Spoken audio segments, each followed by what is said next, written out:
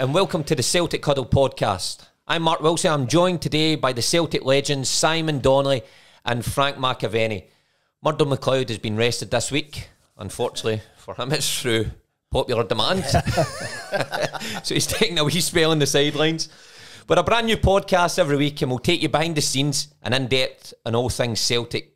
Today, guys, we've got an absolute cracker for you. We've got an exclusive interview with Johan Mjallby. It's not to be missed. I was on the phone earlier with him, having a wee chat. He seems up for it. Loads to say about what's happening at Celtic just now. So, Big Dolph Lundgren be flexing his muscles. Doesn't he pull any punches? I've got to say that when I say that, it's the hardest working coach I've ever seen in my life. He was in the gym triple the time any players were when I was there. The last guy to leave the gym, so that's why he's in good shape, and you'll see that later on if you tune into the video. Well, first of all, thanks for all the great feedback we got last week. Keep it coming, much appreciated. I want to say something last week. Thanks very much for, it was, my missus says thanks very much, because I've had a problem sleeping. And I listened to Murdo last week. Very nice. I was slept like a baby. It was great. Well, tuned in. Thanks for that, Frank. Thanks. Keep that positive feedback coming in, everybody that's listening. Okay, talking about positives, on to Sunday's win then, because it's been a mixed bag this week, guys. A couple of 4-1 results, one negative, one positive. So on the back of that 4-1 defeat to Sparta Prague, must-win game for Celtic, you've got to say, going to Fir Park. Players delivered with a 4-1 victory. Frank, let's be honest. Was it a make or break game this early in the season for Neil Lennon? I think it was so important. You don't want to, the challenge from across the city. You don't want him to get any further away, and especially because the way they've been playing. But see, when you look at the games, man, it's really hard games. That Celtic had. I mean, I know Sparta come in 6 players missing. Apparently, It must be one hell of a team. if they're all better than that. Aye. That mob coming through, I think from now on that'll be the team that's going forward, because I thought they were magnificent. Yes, we let them play, but I thought that team was different class on the day. So it was a must win. I just I go back to I look at Scott Brown, and the team talk was, I mean, I wouldn't imagine he would do the team talks in the huddle every game. The camera got in amongst that, and it was fiery. You could see, what it meant to him. You could see what it meant to him. I've said it before. I don't know if the players all get this 10 in a row, and I hope that some inspirational talk for Lenny and for Neil, for Bruni would get them over it, because it's a massive season, and sometimes I look at players and go, do you really know what it is? And I think Lenny will sort it out. I mean, I do it, whether he's got to change his stance on being nice to them, because I know it's a different game now, and people get called dinosaurs and that now if you start shouting at people. But sometimes you need that. I don't care who you are, and I don't care what generation it is. Sometimes you need that kick up the backside. Yeah. Sometimes you need an arm put round you, and that's what the manager's job is. Well, if there's guys who don't know or understand what it means, they've certainly got the two right guys in Scott Brown and Neil Lennon, who knows what the club's about, who know the significance of this season. But Sid, what do you think in that? Do you think the board would have pulled the trigger had Celtic drop points? I mean, even never mind lose. Do you think if they drew, it would have been enough after the week? I don't think, in terms of Lenny's job. Yeah. No, I don't think that there's a move that soon. But again, every game is a must-win at the moment for Celtic. Rangers have got the points on the board, albeit we've got 2 games in hand. I believe we have to keep winning. We have to keep winning, especially on the back of the European disappointment. I mean, we sat here last week and I thought they've turned a corner. Lille, decent result, semi-final, showing a wee bit of form. I thought we'll get into a Sparta game. I tip Celtic as favourites, but to go in 2-0 behind it, the break, and get a goal back just into the second half again, I think you believe, right, we're going to go kick on again here. But as Maka says, Sparta were very good, on the counter-attack, very quick. So to get into the game on Sunday on the back of that result and everything that comes with it, huge pressure again, and they've come up trumps. They've come up trumps, because that is Celtic though. See, when we played, that was Celtic every Sunday game. And for me personally, going in when Rangers had played on the Saturday and won, the pressure was huge, and we just got on with it and dealt with it. I mean, do you think because There was always a thought or a thing, a Rangers slipping up. There's no, we can't hide it, that they weren't good enough over the piece in the last few years. Now they've got a team. Celtic players have to deal with the pressure that we were under. Well, you in particular, Sid. We played in an era, you guys as well as me, when if you drop points, it could have won the league for Rangers because it was that close. I'm going to be honest, this is the first year that Rangers, I mean, forget about last year up to Christmas. This is the first year I'm looking and saying, this is a challenge. Yeah. And it's the first time the boys have been asked to step up. Yeah. Now, you're finding out a lot about these players because it's all right when you're so far in front of every other team and you're stroking the ball about. This is when you become a Celtic player, when the pressure's on you. I agree. You know? Yeah. I agree. That's why you're brought to the club, I think. Yeah. Because, your playing ability is one thing, but your consistency and how you deal with pressure situations. I think I've had it easy because there's no been a pressure. Yeah. I really do. No, well, of course, I have to step up, but the man that always gets the fall is the manager. Do you think it's fair that he's under pressure almost every single day of the week? I tend to switch on the TV or the radio now, and every presser he's doing, he's getting asked about everything negative and nothing positive. You know, the 4-1 win at the weekend. I've been to Fir Park, know how hard it is to go there and win. Very rarely did I win 4-1, but he's still getting asked about negative things. Do you think it's fair? No, it's definitely not fair. But listen, the press and the media, they're just wanting Lennon to say something controversial. Aye. And that's what it's for, because there's certain people out there that the press will want to talk to because they're liable to say something stupid, and I put myself in that category as well. So I think Lenny that's what they do. They're waiting him coming out with a headline. He's right to come out sometimes, and when he thinks it's wrong, unjust, he's right to come out. But equally so against Sparta. When somebody asked him, what do you say? And he says, well, criticism is justified. I think he's a pretty level-headed. Stuff with the El Yunusi as well. I mean, the cameras get focused in on him. 4-1. See, if Celtic are winning, that's not an issue. But they're down 4-1, and all of a sudden he's got a phone in his hand. And you could see Lenny's reaction when he's asked about it. He was raging. But in full credit to him, man management comes into it there, because he could get in there, lose the head, and El Yunusi might not feature, but El Yunusi was in the team at the weekend and scores the 3 goals. So for me, that was a good move. Good move. He's a good professional. I mean, I was shocked to the fact that he had to put the mobile with him. But how did he have the phone? Because I mean, listen, not every player goes out with a big puff coat on. I know. So the ones that are playing don't get them. That was a mystery to me. I couldn't believe. I didn't sock the full game. We just didn't see it. I wonder if he said to the guy, "Look, I'm coming off. Go and get my phone from me." Well, with a team with man management, and Neil, it was a big decision to play him, and he made a couple other big decisions. I thought, brave decisions. I thought right decisions. He left Edward and Shane Duffy out. What do you think? You think that was the right call? Yeah, I'm with you, Willow. I think Shane Duffy has come in, and it's been a difficult start to his Celtic career. He's had a couple of goals early on, and then his form hasn't been particularly good. He's come under a lot of criticism, and similar to the goalkeeper a couple of weeks ago, I know the keeper allegedly had an injury. I think taking him out the team for a wee bit, just taking him away from the main back four there, let him have a watch from the side, assess the situation, and then get back in. I think it was a good decision. I think Odsonne Edouard, his form has been nowhere near last season.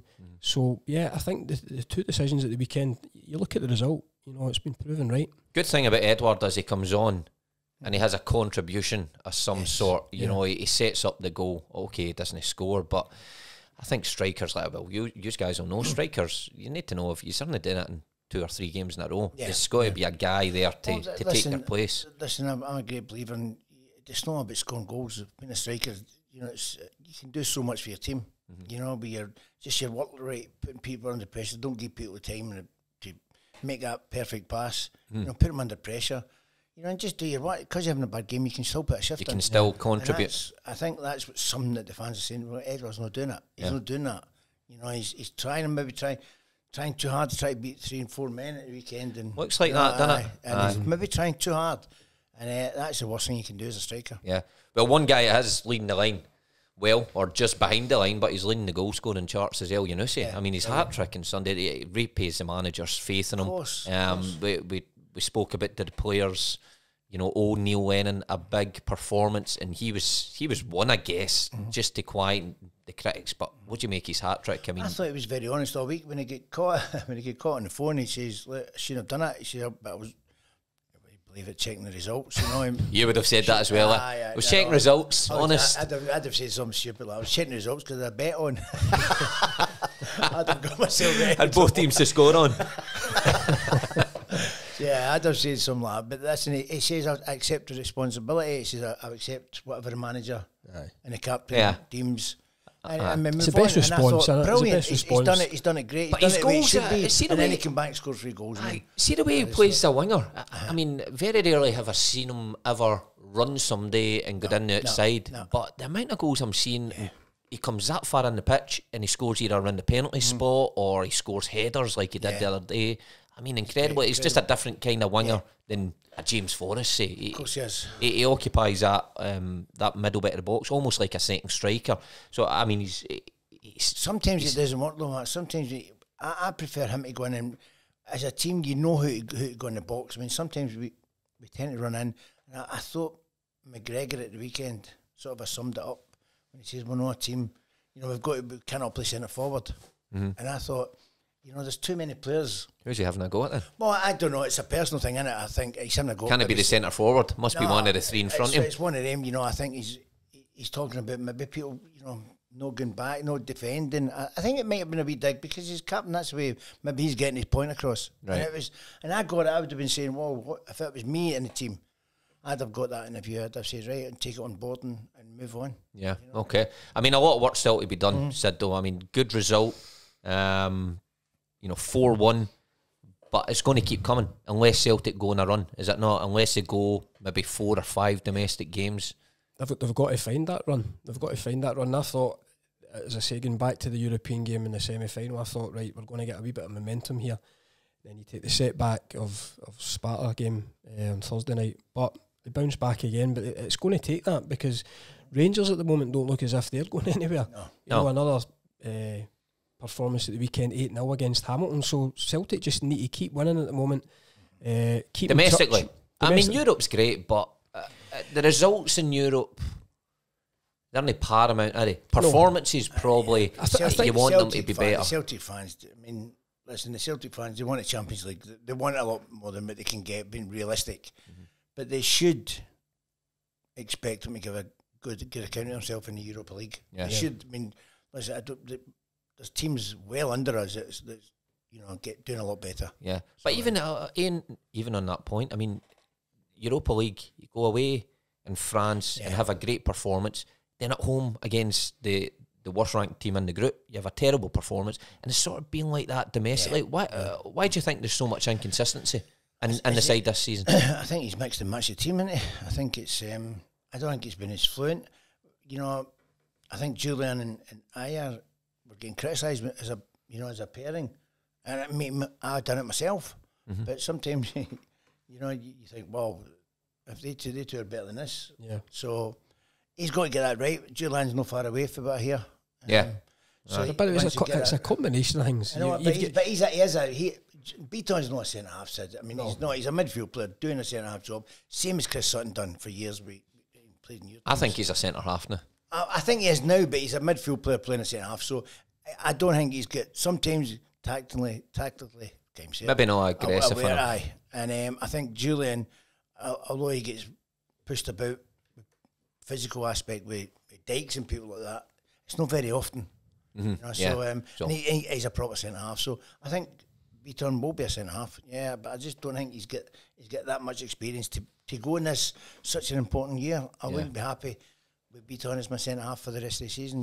Well, that leads us on nicely because a centre half coming up, a top centre half, Johan Mjallby interview just round the corner, and straight after that we've got some fun stories about the guys' trips from European trips abroad, so that'll be fun. Now, I'm delighted to say we are joined by Johan Mjallby, a true legend of the club. Johan, thanks for joining us on the Celtic Huddle podcast. How are you doing? Pleasure, Mark. Great to see you and hear you. I'm actually not too bad after hernia surgery. Good to hear. Well, I tell you what, you know, we'll play your advert for your gin with First Star. First Star Legends Gin, the Mjallby blend. Smooth, beautiful, classy and blonde. And the gin is not bad either. You're looking not too bad there. You're looking fit enough in that. Tell us about that. You don't love yourself that much in it, do you? Still using that old Swedish charm to punch in. Ah, exactly. I thought that was quite cheesy there, but it is for good fun. Yeah, better than Frank's, number 35, better than Frank's. No. I mean, definitely. You can is. look at the picture. It's a great picture. Turn it round. We didn't see it. That's the one. Look at that there. My picture's a good one, actually, Johan. It looks as if I've just walked out a nightclub. I know. Perfect, Mark. Perfect. No, it looks good, Johan. But, yeah, it's a very nice gin. I've tried it. It is smooth, and it's great taste of apple and rhubarb when it comes to mine. Wow. And I'm quite sure 5 a day. the other 3 gins are very good, but mine's are defensively the strongest. Very nice, very nice. Well, listen, leads us on nicely, Johan, to football matters. And yes, look, it's been a big week for Celtic. What do you make of the Celtic results and performances this season? No, I think performance-wise, we have definitely not been as strong as obviously the end of last season. I do think it's no need to panic yet, because yes, I can see that they're way too open defensively. The balance is not really right all the time, but at the same time, a lot of the really strong players like Edouard, Julien, they've had their problems and they've not been in the team, all season. So we need to give it a wee bit of time. But it was a very important victory against Motherwell. Yeah, and on that, do you think the Celtic players owed Neil that performance? I mean, there's so much a manager can do, I suppose, but when the players go across the line, they need to perform. Do you think that was a big one for them? That's the way it is at the club at Celtic. I think sometimes nowadays people think it's like PlayStation if you're a manager. That's not the way it is. You have a game plan. You obviously ask the players to do certain things. But when you cross the white line, the players themselves, they need to gear themselves up. They need to perform. They know what to do. And I know the club and the team is handicapped by no supporters being in there, but still, you need to really show that the jersey and the badge means everything to you. Yeah. Do you think that's a big thing, Johan? The supporters not being in. Yep. Do you think that's affected some of the players who maybe thrive on 60,000? You think they're being affected by the damp atmosphere? Yeah, because when you get used to it, it is the best place in the world. And I know some players they don't really love the situation when the pressure is on, because Celtic is a pressure boiler. You need to perform, you need to win things, otherwise you won't be long lived. And I think a lot of these players, they miss the supporters, because you can see every game I watch on telly nowadays, even if it's the Premiership or La Liga or Serie A, it feels like it's, like practice games. Yeah.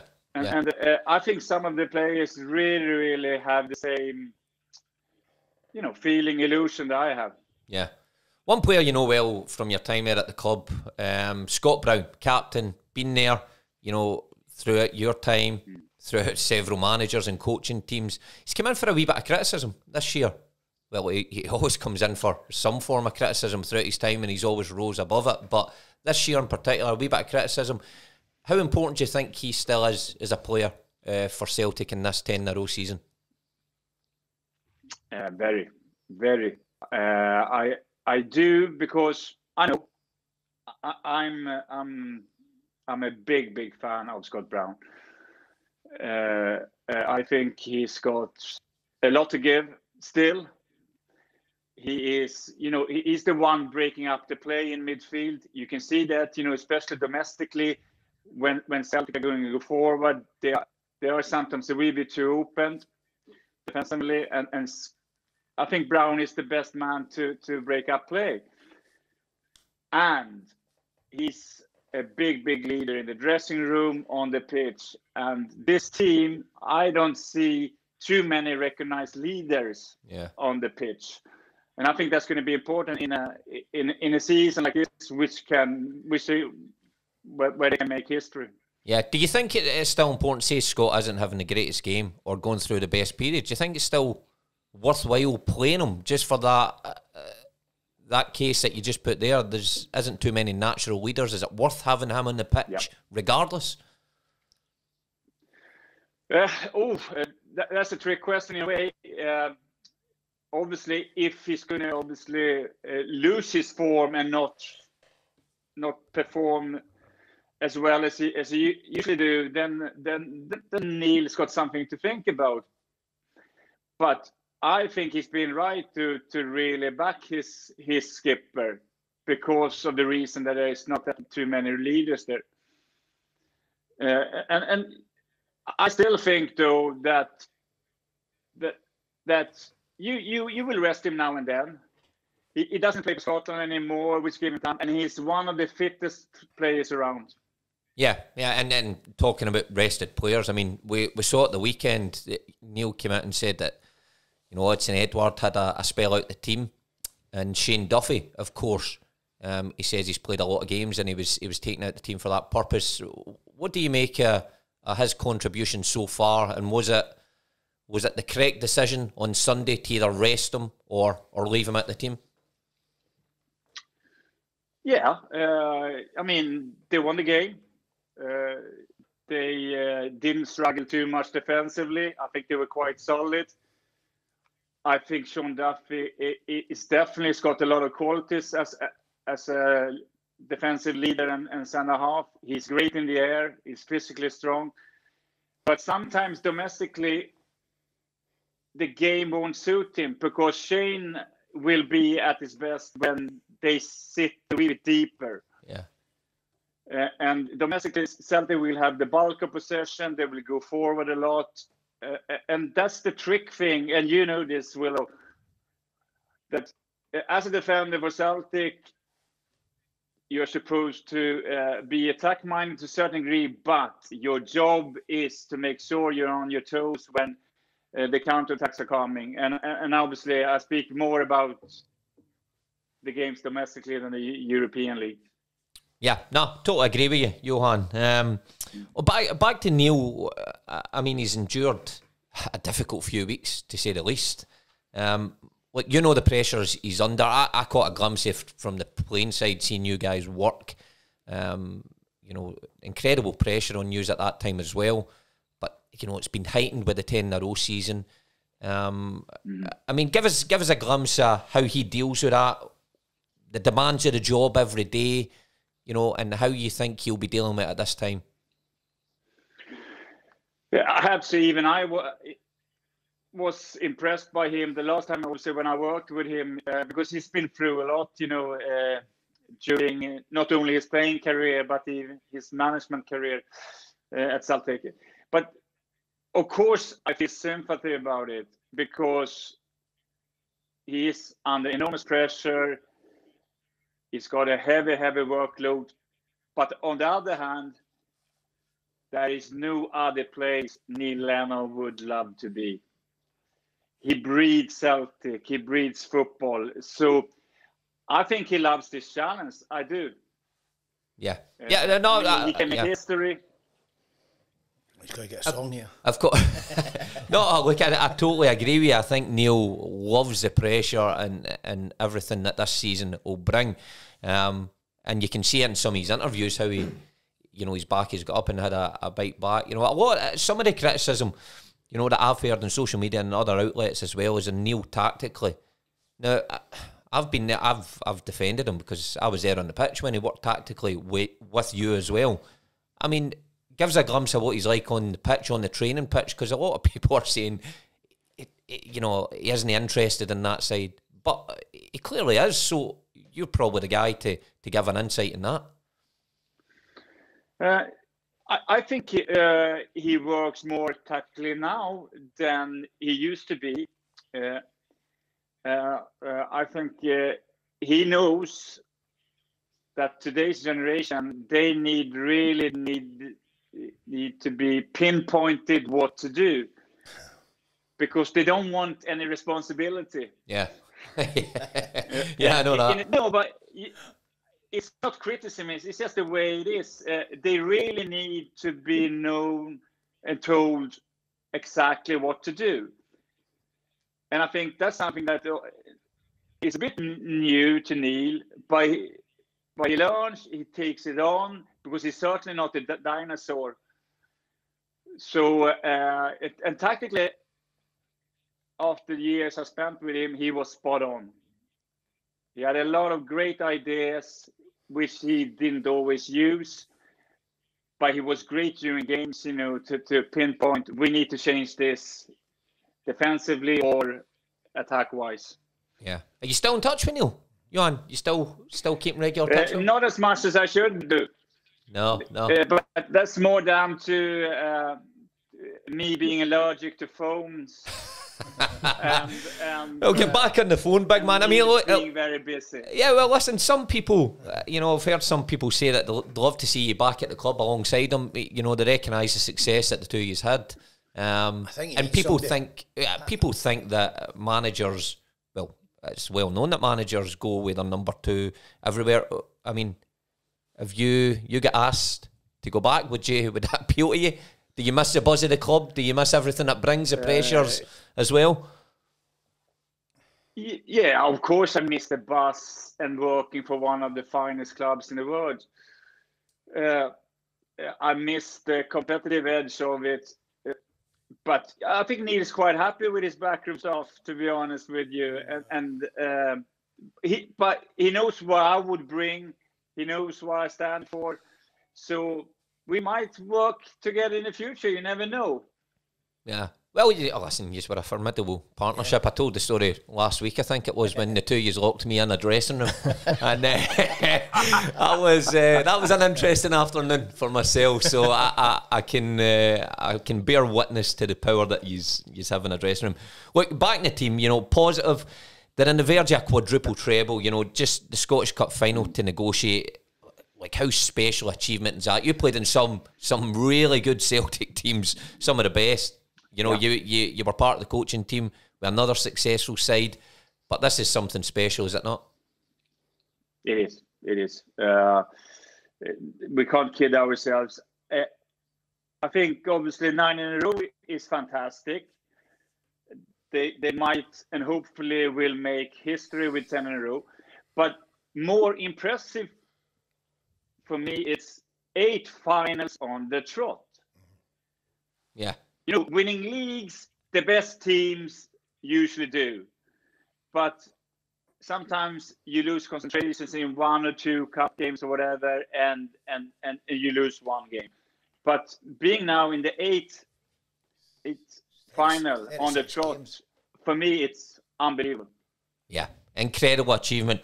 Well, here's hoping they can complete the quadruple treble and we can crack into the gin for you and Frank to celebrate Johan. Again. But thanks very much, Johan. We will, Frank.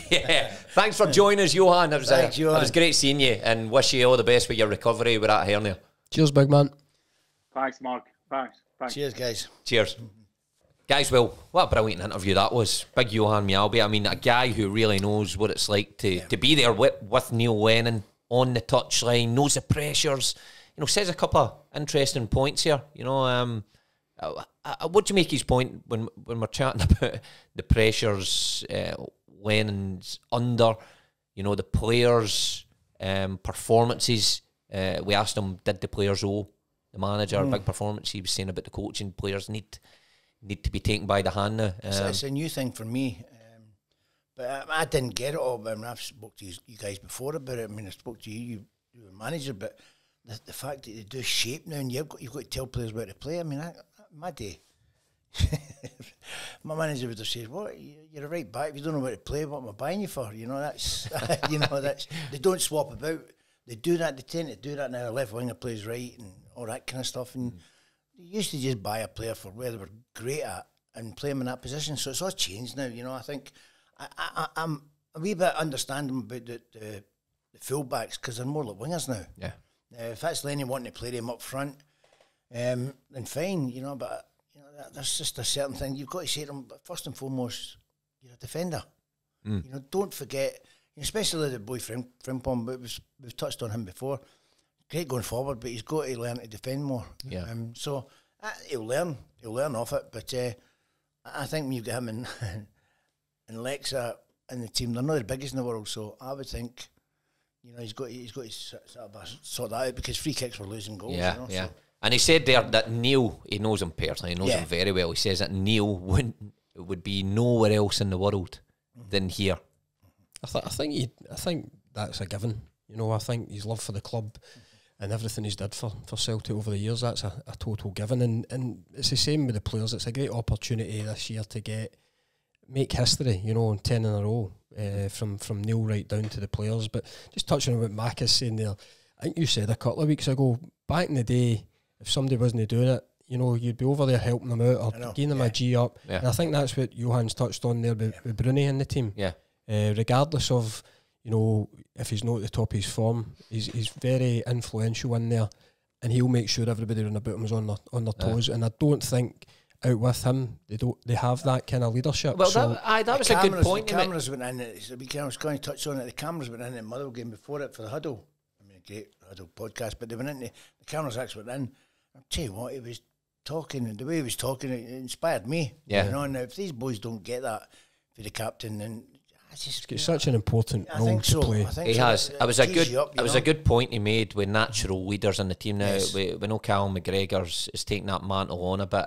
And we touched on Shane Duffy, who everyone thought would be that, and Big Johan, you know, asking him about, he played that position successfully for Celtic for years. It's interesting to hear his comments on you know, the way Duffy's playing domestically and what he needs to do, because, as I say, there's no better insight than a guy who's played at that level. But I thought Big John would have sorted the defence out. I thought he would be, because he was a centre half, you know, and unfortunately because of injury, but he was going to be a damn good one. But it looks at it, so I thought he could have sorted the defence. I don't know whether he does it or not. I don't know. I've not got insight. I don't think it's. You know, you can pigeonhole John Kennedy as a defensive coach. I don't mean that, but you'd have thought if Johan was there, he'd have had that back four. When Johan was there, I'll tell you, when Johan was there, I wish I would have said to him, he took us every Thursday. Every Thursday, the group would split. And what would happen is Neil would take all the attacking and the midfielders, and Johan would take the back four and the ones who were left over. And we just used to run waves of attack. Back four, waves of attack, overload it, waves of attack. Get some young boys in and just run at us. And then, you know, he would go at the halfway line. He would start for dead ball situations. He would, you know, punt a few in the air just so we were getting our movements right. And I think it helped us. Of course it helps you, and that's what you can see what Rangers doing. When I went down to England, the first thing they done, I couldn't believe it, they split them into three. You know, the midfield players go away and work, and the defence went away and work. Makes sense though, doesn't it? The strikers went away, we went with the goalkeepers. You know, and we just done with crossovers. Glad you said the goalkeepers there. I thought you were going to say and then the boozer. But that's what we done. And I couldn't believe it, because in Scotland we didn't do that. You know, everyone worked together. It was the same training, and it was an eye opener for me. And it's true, because you know, you try, because I played midfield and then I went up front. But if you try to put me back in midfield, you know, it's a different game now.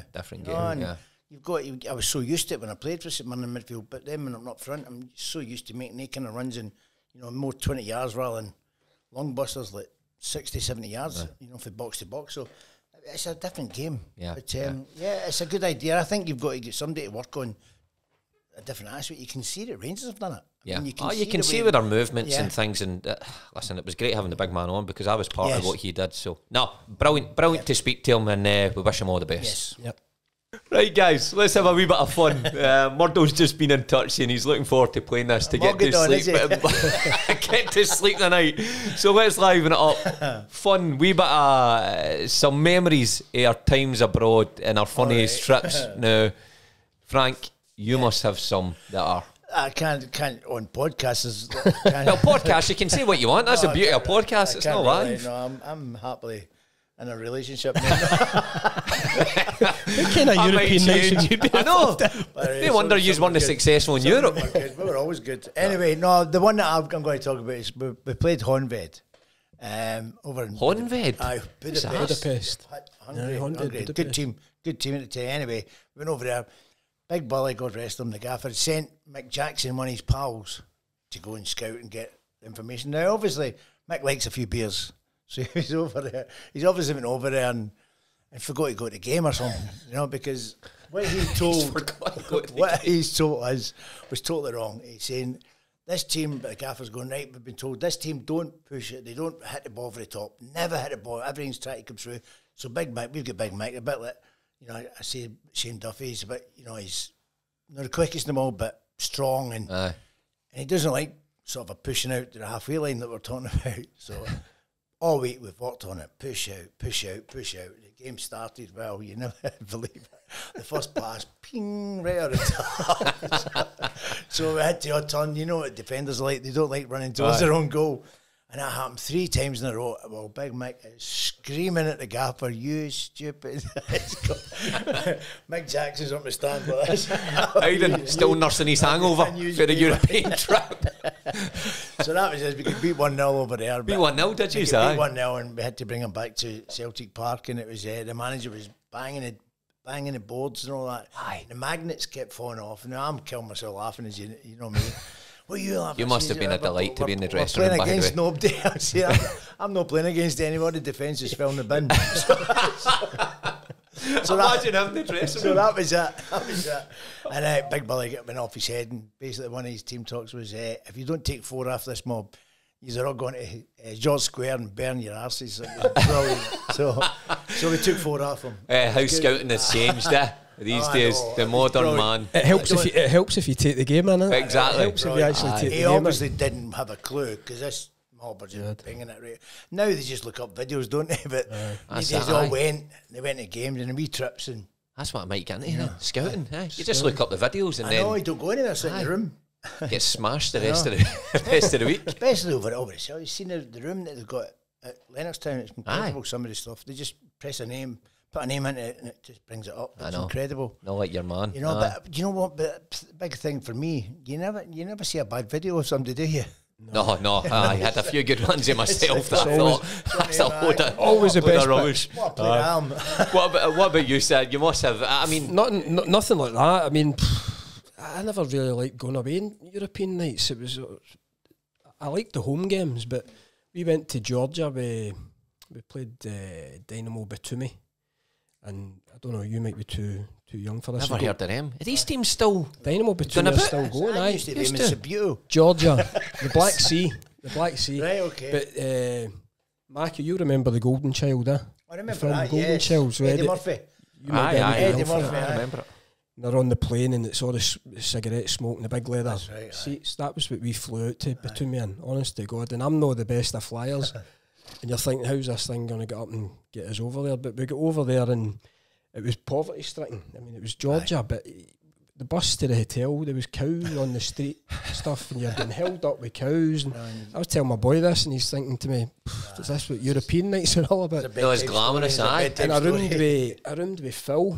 We roomed and we slept in the tracksuits. Never took the tracksuits off for the whole time we were there, because the place was bogging. The rooms were I know, but we unbelievably bad. The hotel, we had 2 armed security on reception in case anybody came into the hotel. It was mental, mate. You slept with one eye open. But as I say, we had the trackies on for the whole time we were there. Then we actually got a decent result, but it was European that would be like on a Thursday, and then we'd be back to playing on a Saturday. You'd be knackered. I know. That was like Cup Winners' Cup. The We cup done one. that when we were in the Honved. You're in bed in the afternoon in the hotel, but wasn't it like today? You know, it was like a travel lodge or something like that. You know, we're in, and I'll never forget. That's where there was a song they brought out about me called Machiavelli. It was like the Okie Kokie, and they were all doing it up and down the street, and we'd be at the hotel, and I'm like looking out the window. With the Honfed supporters on the Celtic. They're all doing this conga up and down the street. It was brilliant. It was really good. Ah, really jeez. good fun. Just speaking about flying, my time, the funniest things that always seemed to happen when we were flying, we had a group that were just clowns in our squads throughout the years. I remember flying back for, actually, that wasn't even Europe, but it was Australia, and we were flying first class. All right, so we had the big beds on Singapore Airlines. Other airlines are available, but not as good as them.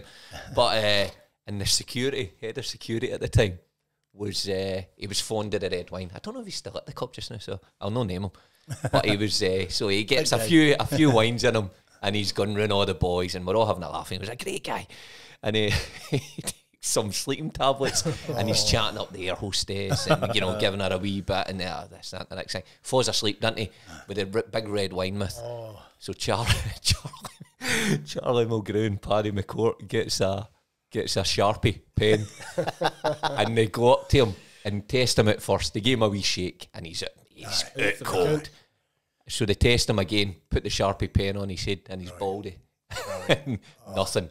Before you know it, they're taking the pen and they're scribbling things into his face. They draw a big moustache around him.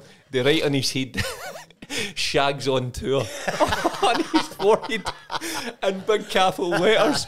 And they go back to sit. So we are all killing ourselves in this. So of course he wakes up about an hour later with all this on his face, up to the toilet, chatting away to the air hostess again. He thinks he's the man. The air hostess is looking at him going, has no idea, goes back, sits in his seat. Must have been in his seat for about 20 minutes just sitting there with Shags on tour with a moustache, with a big red wine. But it was unbelievable. Oh God, another man in the plane as well, where the doctor had fell asleep, and somebody had got a hold of his passport. Don't know how, out the inside his pocket. I think it was Chris Killen, maybe Chris Killen, Scott Bryn, I think, and cut out a newspaper, a wee picture in a newspaper of somebody, and stuck it in his passport, put it back in his pocket. So we're all waiting at passport control. That was a European game. I think it might have been Aalborg or something. And he goes to passport control, opens his passport. The guy's looking at it. It's a cutout. It's something in the newspaper. That was great. European trips were brilliant. Do you remember Stevie Walford? Assistant manager with Martin. He played with me at West Ham, and we were going on a trip to Holland. And he on the way back, obviously we had a couple of drinks after the tournament and all that. And we're coming back. Well, Wally decided to take a panic attack on a plane, and we're all jumping on top of him because he wanted to open the door. Well, you're 29,000 feet, you think it's a joke, and then you go, what?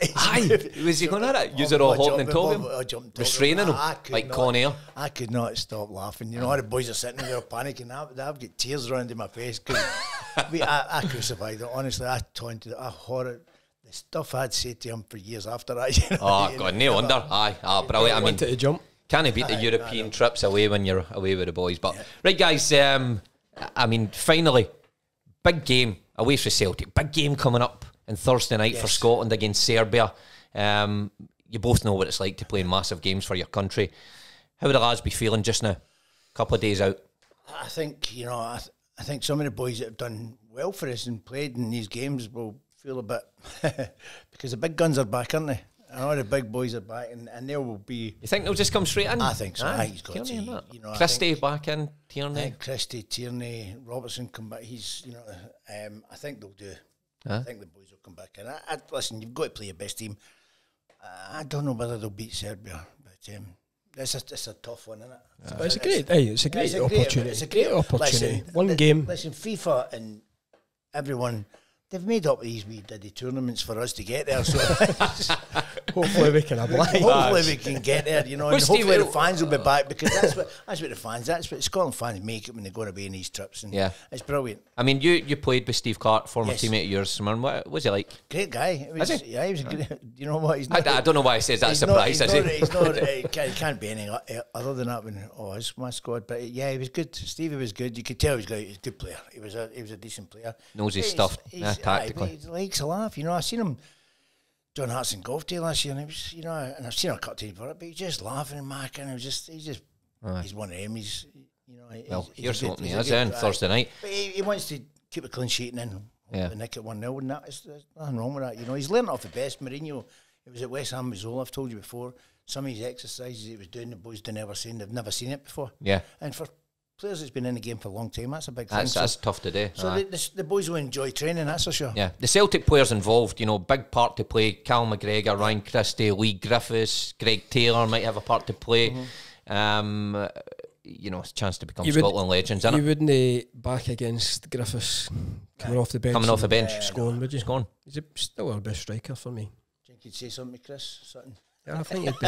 I think he should start. I think he should start the game. With Ryan Fraser being You know out. something? I would start him, but again, I'm no advantage of knowing what fit. He's no starting for Celtic. I would be starting him for Celtic as well. But I know he joined up early, didn't he? With the squad and done an extra training session. Would be surprised if he Maybe pops Stevie up with a wanted goal. him to go early just to have a look at him. Yeah. You know, that's kind of thing Stevie would do. Why don't you come early and let's have a look at you and see what... Because it must be in his thoughts. You know, it must be in his thoughts, because you get the ball to him in the box. But I think he'll play... You know, Dykes has done well. I think he's done very well. Yeah. There's a few strikers in there that... You know, I think they've got 5 now, but I think... We really need a Machiavelli goal against Australia, don't we? Aye, one of them.